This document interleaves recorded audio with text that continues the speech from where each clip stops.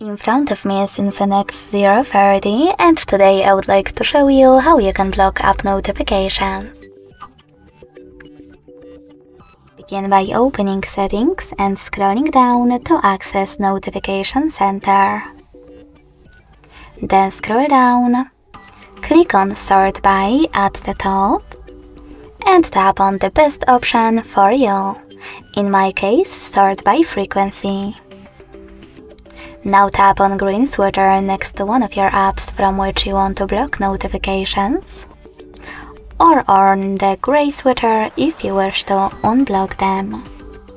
You can also just tap on one of your apps on the left and manage all notifications from here.